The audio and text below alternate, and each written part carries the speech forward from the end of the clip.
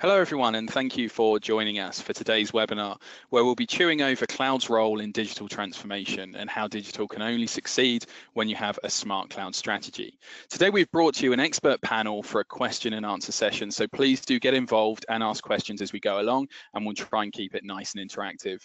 So my name's Ollie O'Donoghue and I'm a research director here at HfS covering IT services, and I'll take this opportunity to introduce our panel today. So I'm joined by Microland's CTO, Robert Wysocki, and Ellie Mays, SVP of Cloud Engineering and Operations, Satish Ravala. So maybe if you guys could just give us a quick overview of your roles and what you're currently working on, so we can get to know you a little bit better. Perhaps starting with you, Rob. Hi. This is Bob Wysocki. I recently joined Microland as a CTO last November. I'm based out of Atlanta, Georgia, but on any given day these days, I find myself in either Bangalore or London or San Jose, so I think my body's a little confused what continent it's on. These days, I'm having fun not only helping our clients accelerate their digital transformation, but leading transformation of Microland itself as a service provider into the new age. Thanks, Hi, Bob. my name is... Oh, sorry. Sorry, over to you, Satish. Oh, no, really. Hi, my name is Satish Ravala, Senior Vice President, Cloud Engineering and Operations at Ellie May. And I'll talk about Ellie May a little bit later, what we do and how we're helping the digital transformation in the industry. My role here at Ellie May is cloud engineering and cloud operations, which covers basically all of the infrastructure and the platform engineering and operations as well. So, which is basically including a journey to the cloud. And I'll talk about that a little bit more as we get into the Q&A session. Perfect, thank you both. Well, that's our panel introduced and raring to go. But before we get the Q&A session rolling, I want to set the scene by talking through some of the market trends we at HfS are seeing. Now, I'm sure all of you HfS fans out there won't be a stranger to the Digital One Office concept, which is how we set out the different building blocks of a true customer-first digital organization. Now, all of these pieces lock in together to drive this organization from the back office to the middle office and front office. And at the front, we have what we all want in a customer interface, something that's mobile, social interactive, with data being used to help drive that greater personalization we all crave and often miss when it's not there. Now, the important part is that you can't optimize these areas in the front office if your back and middle office aren't in order and are lagging behind. You need that all-important digital underbelly, intelligent digital support functions, and intelligent digital processes to drive and enable that customer-first approach. And cloud plays a vital role in all of this, so much so that we've paid special attention to the role of the cloudification of processes, IT and software in helping form the essential enabling intelligent one office that drives those digital ambitions, something which we'll be chewing through with our panel in a little more detail. Now, in my experience, the Digital One Office resonates really well with business and IT leaders alike. And coming from an IT background myself, I think one of the core reasons is captured well in this chart from one of our recent IT services blueprints, which tracks some of those major changes in approach, expectation, and culture that we're seeing in IT as it shifts from legacy can't do IT to as a service can do IT. Now, I won't go through all of these points, as I'm sure many of us are already aware of the change that's been driving through IT over the past few years, but here are the key points. We're driving away from complicated, tied down infrastructure in IT to simplified, agile, and responsive setups. We're moving away from hard-coded applications designed for IT to support and stacked in data centers to configurable applications designed for the business in cloud-based infrastructure. And certainly with my background in IT service management, I've seen that last shift in action as table stakes for any new or ongoing development shifted from loads of IT guys in a room talking about how they can design something that's easy to support and they can keep control of, to opening those doors and scope to what the business needs and enabling that business to go forward. And this demand may seem like I'm talking about a utopian future, but we're actually seeing this shift in approach more than ever in the market. On this slide, we've managed to break apart the high-value IT services market into traditional IT services and those digital as a service one-office solutions. And the trend is unmistakable. If we take a look at these projections, those traditional legacy services are eroding enormously, with as a service solutions growing enough to not only bite into that market and fill those gaps, but also grow the overall market as a whole. So the demand is very real out there. And of course, a reasonable chunk of this revenue and growth sits in the cloud services space. To get an understanding of how this mass migration to the cloud is shaping up, in our latest IT services research, we asked over 300 IT services buyers to estimate the proportion of their IT processes that are delivered through a cloud service or solution. And we can see a huge chunk of enterprise IT processes are now in the cloud, with some organizations pushing towards completely cloud-based IT infrastructure and many more driving in that direction, with over 50% of key business solutions, including the lifeblood of modern enterprises like email and enterprise applications sitting in the cloud. But we can also see there's plenty more work to do for many organizations if they're going to embrace the cloud and use it to set up the strong digital foundation we've talked about in the Digital One Office. So here we can see where the industry is now, but what about the future? Well, on our next slide, we asked our enterprise IT buyers, what does the future look like? And really, we have an almost universal push to greater cloud delivery over the next 2 years, with those enterprise applications leading the charge, where just over 10% are saying cloud delivery will decrease for their enterprise applications, but everyone else is advising it'll pretty much grow, and some of those guys are pointing out it's going to grow enormously, and that theme carries through in most of the other areas, right down to email software at the bottom. So there's obviously plenty of work out there for service providers and enterprise leaders alike to help drive this, what seems like almost an economy-wide push towards cloud delivery. So hopefully that set the scene a little bit. We can see how important cloud is to help drive that Digital One Office concept and become a customer-first digital organization. And we can see there's a clear appetite as enterprises push to migrate more and more to the cloud. So now it's time to talk a little bit about the hows and the whys of building a smart cloud strategy to drive digital with two experts who have seen it in action. So just to remind everyone, please ask questions throughout the webinar and we'll ask them as we go along. Right, so let's kick off with a question to Satish. Now, I've had the benefit of chatting to you before about your cloud journey, and we can clearly see that in general, organizations are continuing to show an insatiable appetite for cloud. But of course, it's motive and incentive. So it'd be really great if you could, I guess, set the scene with us by telling us what your main drivers were for your ambitious transformation project. Right. So thanks, thanks, Ollie, for asking that question. So we started. Maybe before I answer that question, maybe it's a good idea to give a little bit of an overview of LMA and what we do, so that there is a context for audience. So we here at LMA, our goal is simple. We want to automate everything automatable in the mortgage industry with digital transformation, enabling our customers to process home mortgage loans and fulfilling the American dream with all the latest and greatest technologies behind the scenes that we can leverage, like machine learning and predictive analytics and all kinds of great technology toolkit that we can leverage. And we've been going through this journey for the last 20 years, and we started this company. LMA started like 20 years back, and we've gone through a lot of transformation in the last 20 years. And we currently are a platform company enabling our customers with digital transformation. So when it comes to digital transformation, how cloud plays a role, and I'll talk about that in a second. So when we talk about digital transformation, it starts with inside in and inside out as well. The inside in is basically when we are talking about automating everything automatable in the mortgage industry. That's a great vision. But inside in as well, we want to make sure that we have a platform that can sustain and scale and support the needs of growing market in the cloud industry. So we started with this journey called building a platform and open the APIs, the same APIs that we leverage and our customers also leverage.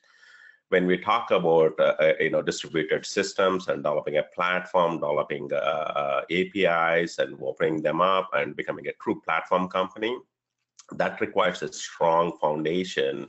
At the same time, that requires a fast-moving, agile kind of like cloud to support that innovation and speed of delivery and the elastic needs of capacity. And also, we don't want to be in the business of building data centers and maintaining data centers, ordering the hardware, and procuring the hardware. That's not the core of our business. So we smartly chose the journey of going towards cloud and enabling, leveraging the public cloud providers to, innovate faster for our customers. All our customers expect is the innovation from us, and then we've been enabling that. And as a result of it, 35% of our U.S. mortgage loans go through our platform today. And that's only possible because we are able to leverage the great and the best of the breed backend technologies. Cloud is one of them in that process. And we selected a cloud vendor, and we've been going through the journey since 2016. I'm proud to say that we have definitely leveraged the public cloud to the best of industry best standards, I would say. And as a result of it, we were able to deliver 5 or 6 new innovative products to the market, and our customers are happy. We are happy, so it's a win-win deal. Cool. Okay, thank you. So that's a really, really kind of detailed answer about, I guess, all of those drivers, and it sounds like it's a wide variety of touch points to kind of inset that investment and that approach.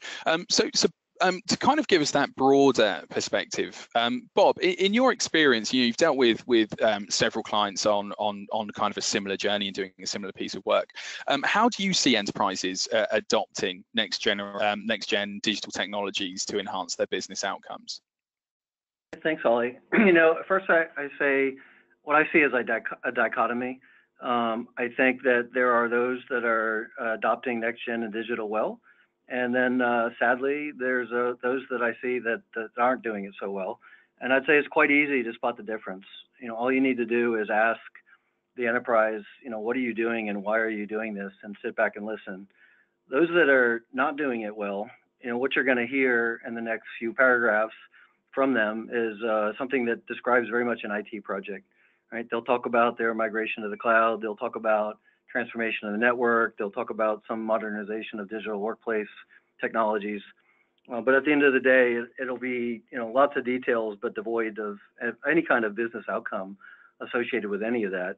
And that's a clear sign in my mind, of a client or an enterprise that's kind of off the rails. Then there are those enterprises that are actually doing it, correctly. And here, they begin with the end in mind. They have very clear some significant business outcome that they want to reach. I mean, you just heard Satish talk about their business outcome of automated the mortgages. For maybe some of our clients, a large manufacturing company, it may be that they want to increase their asset availability, decreasing unplanned downtime of their assets. And for them, the selection of next gen digital technologies evolves from that business outcome, and they pick some IoT solution to focus on. Others may be a financial services or retail firm, and for them, it's all about enhancing customer experience, whether that be in a branch or in a store. And given that business outcome, it's more a combination maybe of mobile application and network transformation is the next gen digital technologies that's relevant to their business outcome. And then, maybe third example, an insurance company or something like that. And they're trying to reduce the cycle time to quote. And for them, digital technology, has to do more with re-architecting a monolithic application into microservices and sustaining the agility with a DevOps platform. And so I don't mean to make it seem like it's a 1-2 snap, come up with a business outcome, come up with a digital technology, and, that can all be done in days or even weeks. I'd like to give you an example of, what I see the depth of a company that's doing well went through to align their business outcomes and use of digital technology. And this was a company that, they started with taking a very broad view of their business lines, and they chose to work on their commercial area, and they wanted to improve their customer experience. And so they sat down, they mapped out the complete customer journey through their process from soup to nuts. It started with even so far up front as, what do their customers do to research providers? How do they compare one provider against another? How do they ultimately, contract with this particular customer of ours? How do they onboard their customers? And how do they then service their customers in all aspects of actual transactions, billing, help desk, and so on?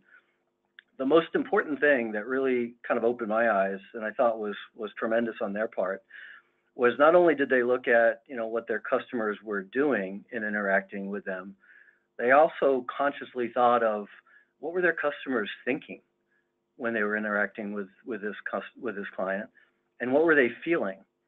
And for me, that was like, wow, that resonates so well. If you're really trying to drive customer experience, it's not just what customers are doing, but it's what they're thinking and feeling as well.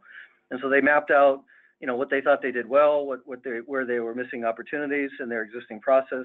And it all came down then to, okay, there's some business capabilities that they had to do better at. Maybe some better logistics, some better operations, some more seamless communications from all channels. And only then, did they finally get to, okay, in order to have better operations, we want to have analytics to go from preventative to predictive maintenance. To get better logistics, that meant network transformation to them. To get more seamless channels meant use of mobile apps and service desk chatbots and better use of social media. So, I think the message is, don't go after digital just because it's digital. Make sure you're aligning it with a business outcome and you're choosing something with that North Star in mind. I guess the question that certainly jumps to my mind, I'm sure members of the audience thinking it as well, is there going to be a shift in approach, do you think? So we've talked a little bit about outcomes, but as you pointed out, often it's tough just to figure out what business outcome it is you want to achieve. Is that something that you also work with clients to figure out, this is what's central to your digital transformation journey, this is how we need to fix it? Yeah, sometimes the client is already through that part and we can jump in after the fact, but oftentimes it is that, 2-day session, maybe it's a brainstorming session with the CEO, CDO, CIO, and get them to focus in on, what is the business outcome. You have ones that you could select from, given your status in the industry that you're in, competitive advantages or disadvantages, will help lead through that process of what outcome they want to focus on, because the journey starts there, really. Absolutely, yeah, absolutely. So we've kind of got the scene set there off that data for the insatiable appetite for cloud. We've heard some of those key drivers and what's happening elsewhere in the industry. So let's take a look at this particular enterprise transformation journey.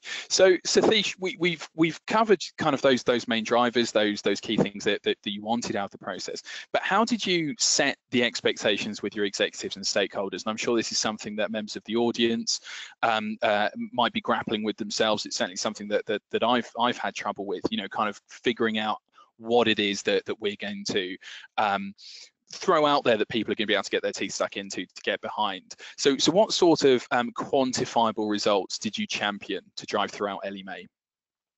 Thanks. So yeah, this graphic looks a lot better than my first whiteboard drawing that looked like a spider web.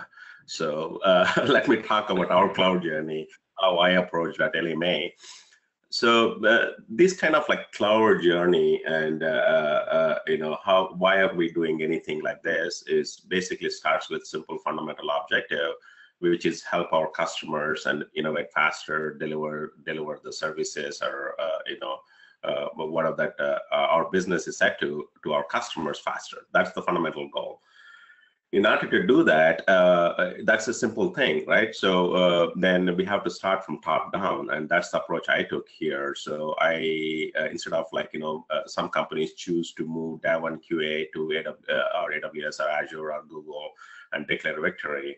In my case, I said, let's take the right path and start with top down, talking to business stakeholders, talking to our executive team, and selling the story. And once you get the buy-in, then set the right technology strategy to enable that cloud journey, like developing platform services. What do we build in-house? What do we leverage from the cloud providers? And how long we're going to run in the hybrid cloud fashion, and then how do we get 100% to the cloud? All of that strategy defined, and then take this as like more vision and milestone approach than a piecemeal approach. And then we have done that fantastically well, and as a result of it, and we are now in a hybrid cloud fashion. So we will be in public cloud 100% sometime very soon.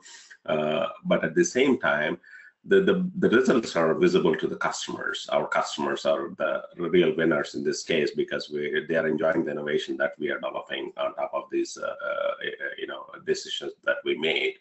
So that kind of like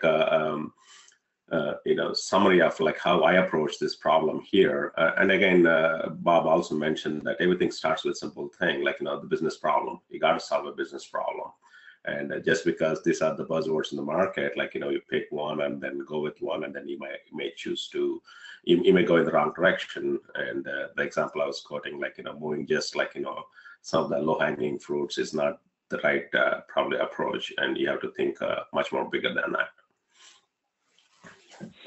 Yeah, I mean, that makes perfect sense. And Joe, I spoke to an enterprise buyer at a client organization a little while ago that said a very similar thing. So we always talk about, it's not always the shiniest tool that's the best one for the job. And they came at it from a different angle and said, well, the only problem is if we didn't have that, nobody in the organization would want it. So we have to kind of sell this is the latest technology, otherwise nobody will touch it. So it's an interesting approach. Bob, from your point, how do you guys there help enterprises make this transformation? So it's a big piece of work, and often it's a bespoke piece of work that varies enormously by organization to organization. So what are some of the areas that you believe are becoming critical to manage and stay ahead of customer expectation? Yeah, I mean, I think the biggest thing maybe is to manage expectations, right, and to be focus on what you're doing and why you're doing it. Definitely be careful of your why. In the last 10 years or so, we've got this culture of IT was a backroom function, and so much focus was on taking cost out. And while cost out is still definitely relevant, in the next 10 years forward, IT has taken much more of a front room in terms of business value. So in terms of managing expectations, if you allow yourself to focus on just, cost out only and not these other areas of business value, it can definitely lead to bad decisions and approaches. And let me give you an example, situation that I was involved in. A material line item in any IT budget can be network transport. Although I have a lot of friends in the telecom business, I tell them all they're very expensive. And so if your so-called transformation journey is only about cost out, you might go through a journey where you get rid of MPLS circuits in lieu of ISP circuits, but you do it through a VPN technology, which pretty much leaves kind of a static configuration in place. And so if your goal is cost out, well, you just achieved cost out. You reduced your budget maybe by 50-60%, but you're not improving experience, you're not improving productivity, you're not improving business agility with that approach. And so in terms of managing expectations, kind of critical thing to manage, I like to think of it this way. Think of it as, change the way you work. And if you change the way you work, then, cost is going to come out as a natural byproduct. But if you just chase costs, you're going to end up, doing something that ultimately is not going to be in your best interest. So That's what I think about that one. Yeah, that makes perfect sense. I mean, we've got so we've got some questions starting to roll in. I'll ask I'll throw in a couple of audience questions. They kind of fit the general piece that we're talking about. And this one's for you, Satish. So what were the biggest challenges in your cloud journey, and how did you approach the change in your IT team's operating model? So that's, I can imagine that's a challenge that a lot of organizations are grappling with, that piece of change management in IT. So how did you overcome that? Yeah, so it's a great question, by the way. So that's the question I had in my mind as well. A lot of people ask me, so I practice answering this question multiple times. I can answer that. There are a couple of things. One is definitely security is the top of the mind concern for a lot of people. When we talk about cloud, people think cloud is open and then anybody can go in there, and that's the perception, right, in a lot of people's mind.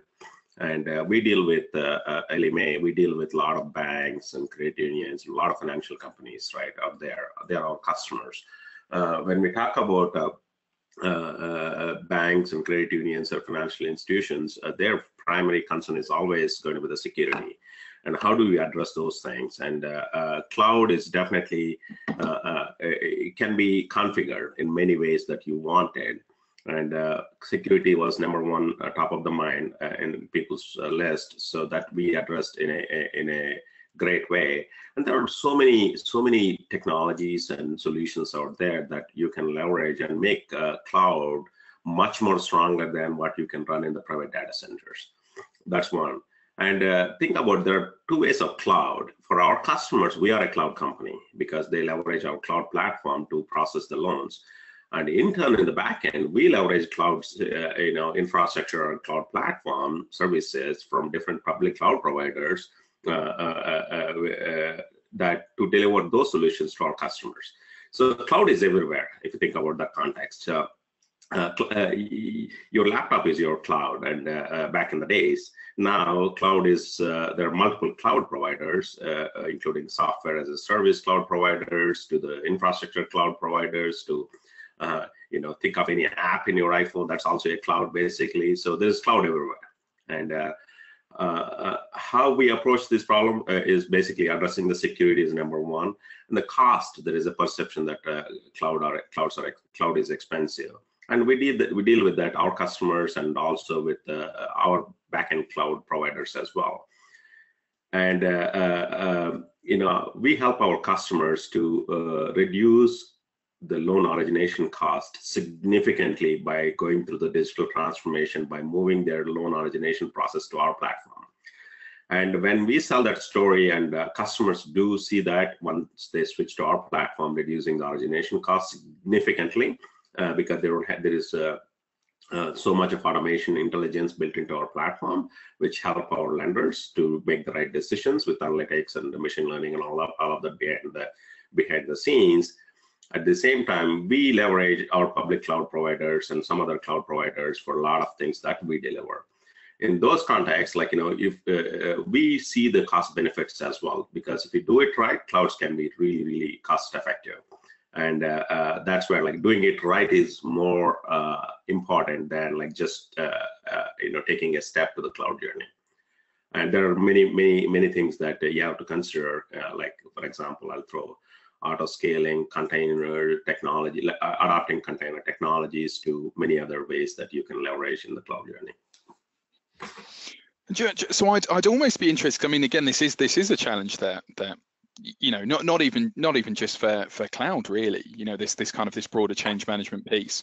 So I'd be interested to hear if there's anything from I guess the provider's point. So from you, Bob, because often that kind of initial organizational inertia or reluctance to change can be one of the first obstacles that to coming in has got to overcome.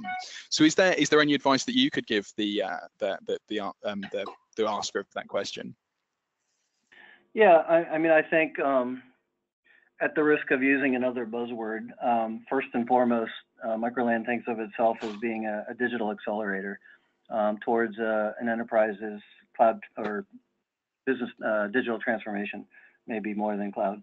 But let me explain that a little bit. And you spoke in the beginning about the need for collaborative partnerships this is absolutely, in the DNA of Microland's culture. It's a main factor, and what I'll unabashedly say is an incredible track record that we have in retaining clients throughout the years. So in helping them with their journey, the business side, we know that digitalization is transforming every single industry. Enterprises have to reinvent themselves or be disrupted. And so they concentrate, on their strategy, they create a vision, they plan their path, and the primary focus and historical skills that they bring to the table are the business side. They may not necessarily have the talent, the skills, or quite frankly, the time to keep up with ever increasing pace of change, because let's face it, these technology advances are coming out almost, literally weekly. That's not an overstatement, although it may seem to be. On a broad level, and so that's where Microland comes in to help an enterprise. On a broad level, a business needs to, have some kind of business gain, whether it's increased profitability, drive customer satisfaction, or whatever. They need a new fundamental set of capabilities to operate in this world, and it's a merge of business and digital. It's things like the ability to collaborate and share business data, in an ecosystem of partners very safely and easily. Satish talked about that, and the providing a loan is definitely sharing business data, across many different pieces of the value chain. And it's ingesting, processing, analyzing, correlating, generating insights on massive amounts of unique data. And so, to the tune of your digital underbelly, there's got to be some engine at the core of an enterprise that enables, this agile work, the lowest cost point, the complete visibility to an estate. So Microland tries to act as a digital accelerator by partnering with a business to create this engine, keeping it aligned, as I said earlier, about meeting their business outcomes. What we specifically do to get to the core of your question, it does depend on what stage of a transformation somebody's in. If they're early on, as we said earlier, it may be a consulting exercise to help them assess their capabilities. How are they going to set up, how to execute digitally? If somebody's a little bit further along, they may have already grabbed a specific initiative, but they know what they want to do, but they don't know how to go about doing it. And so that may be kind of helping lead them through a design thinking session to create the solution and an implementation plan and approach. Or quite frankly, it's just as often that somebody is a mature enterprise. They have this skill. Maybe it's a bit of a do-it-yourself shop, but they have they have a blind spot, or just maybe a particular skill that they're lacking and that they need augmented. And so perhaps we help them with a DevOps transformation, or a network. Maybe from a simplification perspective, they just don't care to deal with the complexity of a branch network, so they would like help in a network transformation and manage that as a service on an ongoing basis. So these are all different areas. I guess it depends on where the client is in their journey and what kind of help they need. Well, you've rather expertly shifted us onto our next section, actually, which is that broader partnership piece. So thanks. This one is aimed at Satish, I think. So if there's one thing that I know we're always talking about here at HfS, it's the need for engagements to move on kind of that traditional transactional approach and to finally start building those partnerships, which Bob's just been talking about. So Satish, in your view, what does like a true partnership look like? Because I'm fortunate in that I've got a dichotomy in that I try to be quite positive, but I'm also very cynical. So the positive part of me thinks, oh, there must be wonderful partnerships out there, but the cynic in me thinks it's all marketing. So it'd be great to hear from your point what this partnership piece means. Yeah, that's a great question again. So in this current generation of technology transformation, I would say there is nothing called vendor per se, right? So we believe strongly that Ellie Mae, as a company, our customers don't treat us like vendors. They treat us like partners. And we feel that every in and day out, right? So because if we succeed, they succeed. If they succeed, we succeed. It's a win-win deal. and they truly help us to succeed.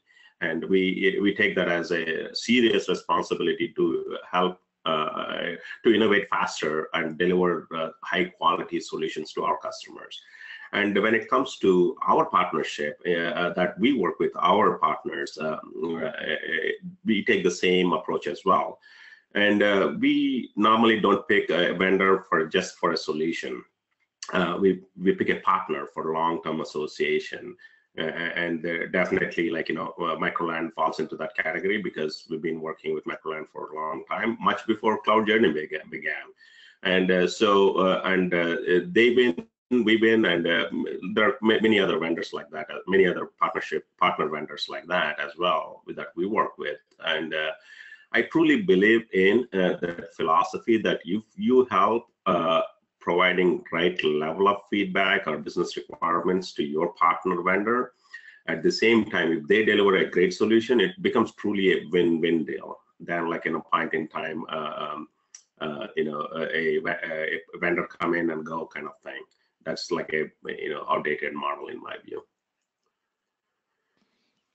And Bob, from your point, so a huge part of, I guess, being that technology partner is that you'll always need to be kind of investing in your offerings, your capabilities, and your business model to ensure that your customers always stay on top of their game. That's kind of your part of that partnership deal more often than not. So how do you guys do that? How do you make sure you're constantly at the I guess the tip of the spear when it comes to innovation and the way you approach partnership?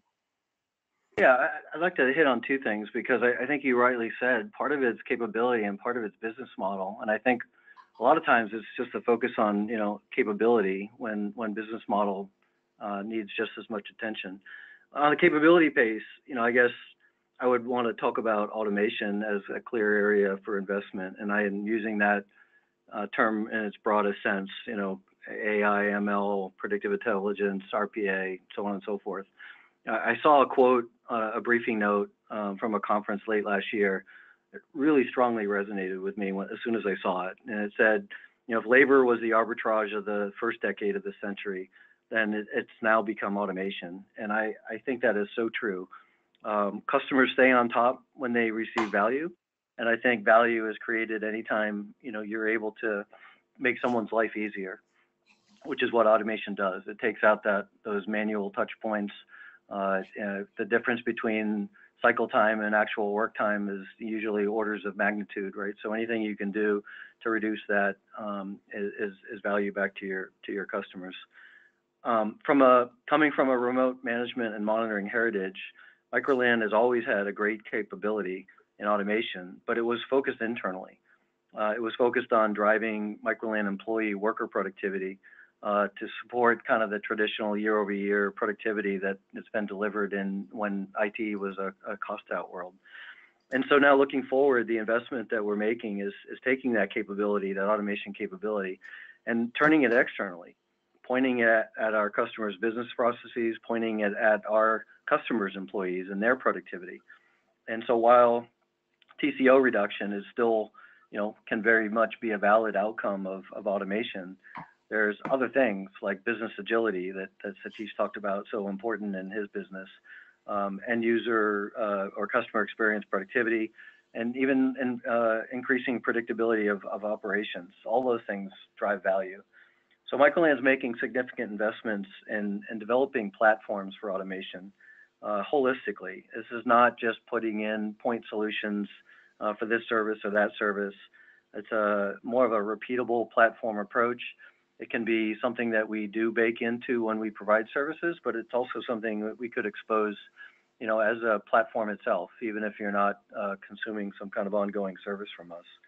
And then in terms of how do you keep, moving the needle up, you've heard me use the word ecosystem a number of times.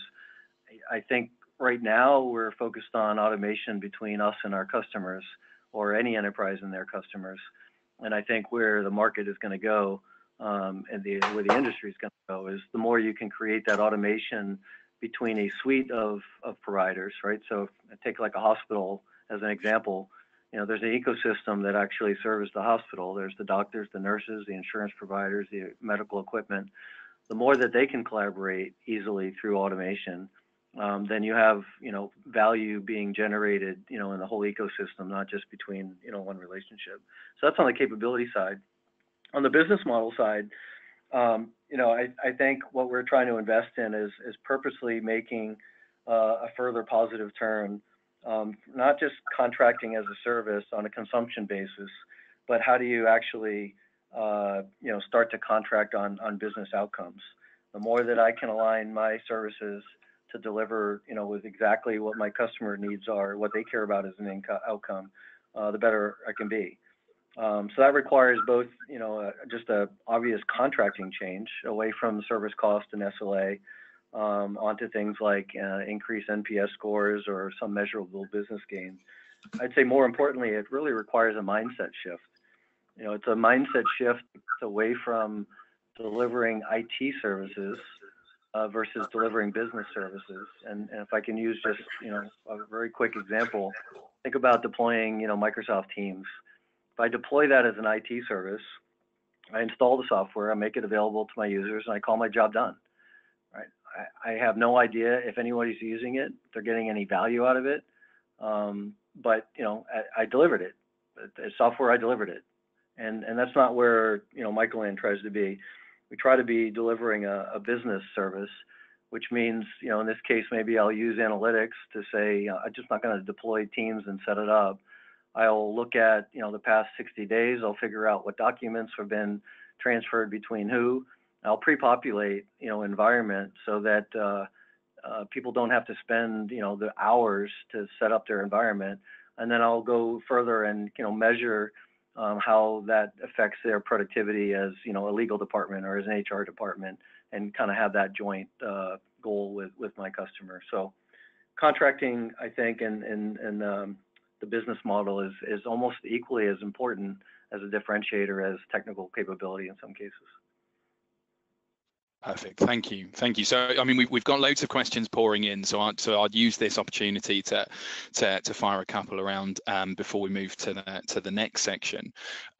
So we've got John. This is a tough question. So I'm hoping you both are still very much my friends afterwards. But if I could find this one at Satish first of all, and it's quite philosophical almost. What does digital mean to Ellie Mae? And it's always one of those interesting questions to ask. Cause it sort of means a different thing to everyone, I think, dependent on where you sit and what your role is and how you experience technology. But that's that'd be an interesting question to hear your perspective on. That's a great question. So we have a lot of, our executive vice president of corporate strategy delivered multiple, sessions on this thing. So if you're interested, you can go to our website and learn. But at a high level, what we look at digital transformation at Ellie Mae, helping our customers, in turn, they help fulfilling American dream in the United States, is all the way from the day that you have an idea that, I want to buy a house, and going through this, whole, from a CRM processing to point of sale processing and whole loan processing, underwriting, closing and funding, and post-closing and shipping the loan, and in turn, even selling that loan to the investors. Our lenders do, take care of that one through our platform.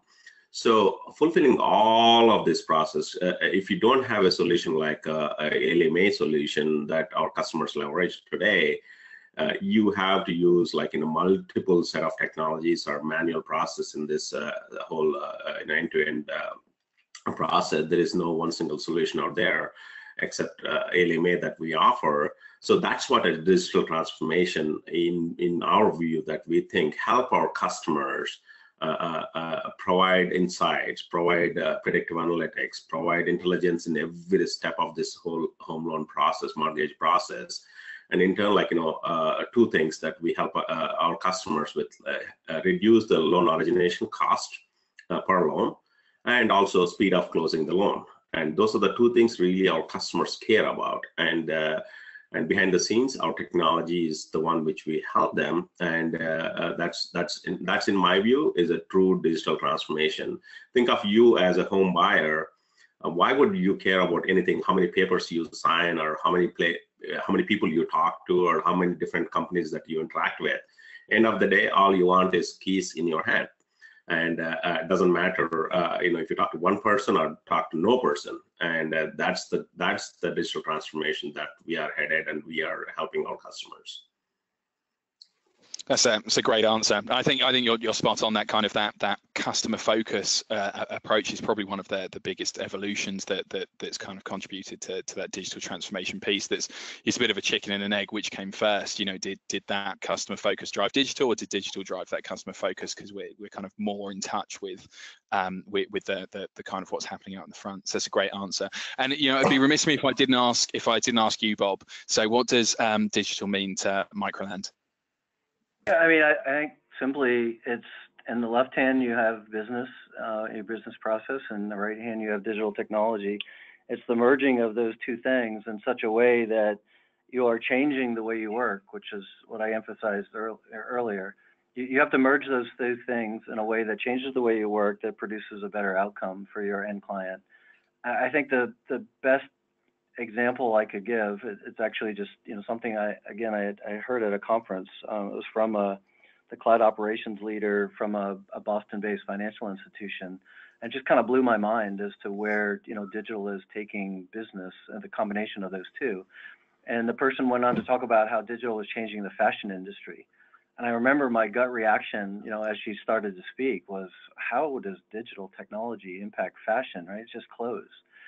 And she went on to say, maybe not too much in the distant future. Instead of even shopping online as opposed to a store, you might walk down to your neighborhood, walk into a little kiosk through body recognition camera. You basically put yourself on the screen, flash through a bunch of customized design that's projected onto your body. You select one, you hit click, and 3D printing, your sweater pops out, 5 minutes later, not a size 6, not a size 8, not a size 4, but customized to your body because it was detected in the recognition. And you walk out of the store, you walk out of the kiosk. That's digital. It's changing the entire way you approach a particular business using technology like 3D printing, using facial recognition, body recognition, and just transforming it into something completely different. That to me is digital. Cool. Yeah, another fantastic answer. Great. So we've got kind of one final section. Again, there are loads of questions coming in, all sort of focused on this next piece, which of course is the results, the most interesting part. What did all of this lead to? And I know we've talked a little bit about those quantifiable results, but outside of those, what sort of intangible and tangible benefits did you see from this transformation initiative, Santish? So again, the beginning of the conversation I mentioned, so it all starts with the business value that we bring to the table. And any digital transformation or technology transformation or cloud journey that you use to enable that is speed of innovation to our customers, and then how fast you deliver the business value to the customers. That's number one. Number two, and how efficiently you handle the internal process by enabling the digital technologies and cloud in the process are the two main things. And of course, when you talk about efficiency, it could be cost efficiency, or the number of human hours you spend on doing certain things, and after digital transformation and leveraging the cloud technologies, how would that change? And those are the main things I looked at. And in my view, the biggest thing that I see it as a win is the speed of innovation. And we were able to see that, witness it in the last 2 years, and how fast we were able to deliver products to our customers and features to our customers by absolutely leveraging all the technologies that I mentioned earlier.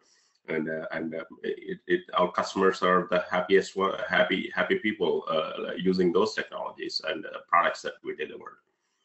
So I definitely think speed of innovation tops the list among all the other benefits.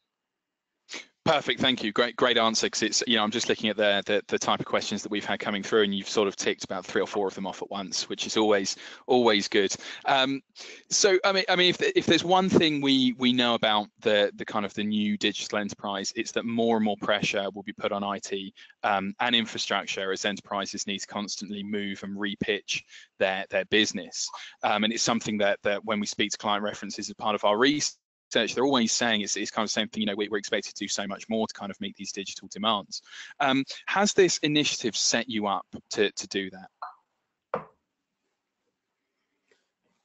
So, is that for me? Yes. Sorry, over to Steve. Sorry.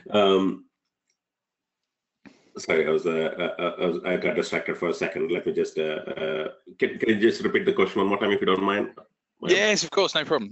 So one of the things that constantly crops up in conversation a lot for me anyway is the increased pressure that IT and infrastructure is being placed under as organizations kind of take on these digital challenges, specifically the need to constantly move and repitch their business.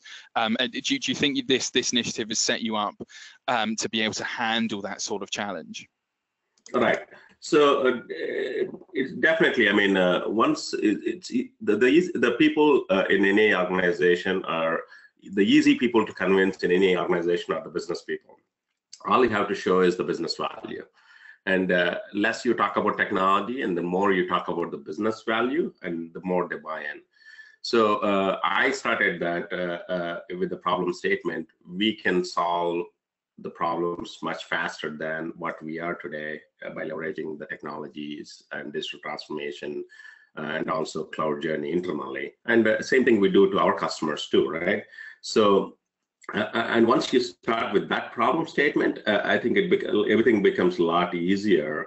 Then the impact is like much bigger if you deliver products faster and improve the efficiency. And overall, reducing the cost of internal operations, and all of that really adds up to the business value.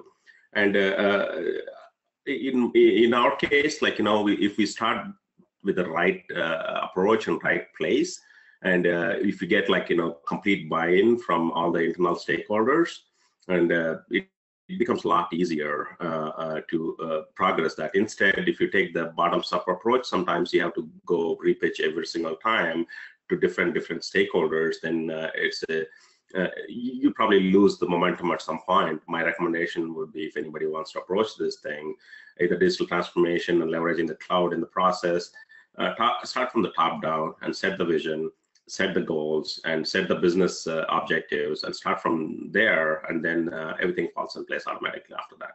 It takes a little bit of time to get through the initial inertia, but once you pass that, I think it's a smooth sailing afterwards. Perfect, thank you. And of course, yeah, enterprises aren't the only ones that need to change. You need to constantly embrace this change. The new digital landscape is forcing vendors to do a bit of soul searching as well. And Bob, you've told us a little bit more, about your approach. But how is Microland evolving to meet the needs of the modern digital world? Yeah, I mean, I talked a little bit about how we're expanding on the use of automation, but I think really the most important investment that we're making is in the industrial IoT solutions. If you think about it, at the end of the day, while cloud, software-defined networks, digital workplace technologies, blah, blah, blah, they're all cool. They're all focused on digitization, right? Which is helping an enterprise improve the effectiveness of their processes and systems.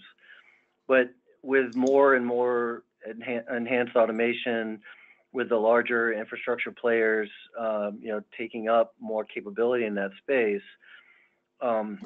digitization has been the lifeblood of service providers like ourselves. But the reality is that with the rapid advancement of technology, that space is just going to get smaller and smaller over time.